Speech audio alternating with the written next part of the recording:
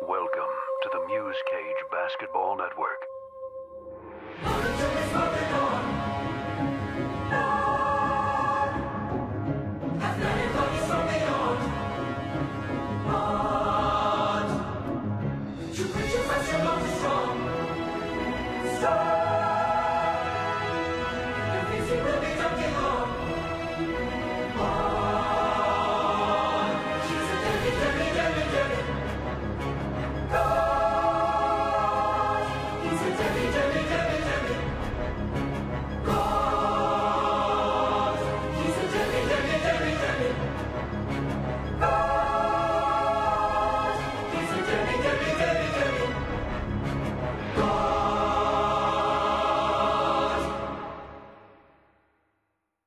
This is a story from the book of Antetokounmpo, the gift and the game. Chosen by the gods, long arms, huge hands, height, athleticism.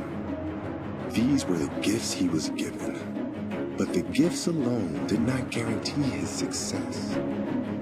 He first had to find his purpose in the world in order to open the gifts he was given.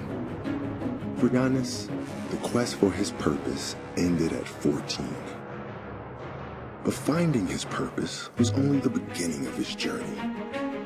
Maximizing the gifts the gods gave him is where his real adventure began. So he strengthened his arms, improved his ball handling, worked on his shooting, and developed the post. He improved year over year. He began to command double teams in the post.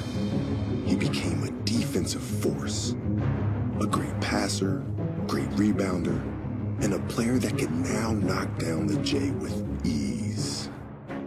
But Giannis wasn't satisfied. He believed he could do more with the gifts he was given. So he studied. He studied the game to learn where to position teammates when the double came. He learned the offensive tendencies of his opponent so that he could win the game on the defensive end of the floor. He learned that a smile is made more powerful by a scowl, and a scowl is made inspirational by a smile. Giannis evolved. His frame changed, his game changed, and his fame changed. But his gifts remained the same.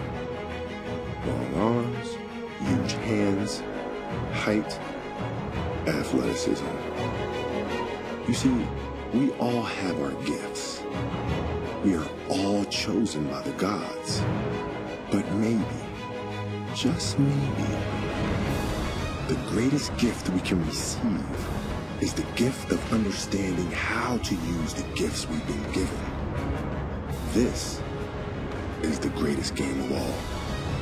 And Giannis understands that the greatest game of all is the game worth playing forever.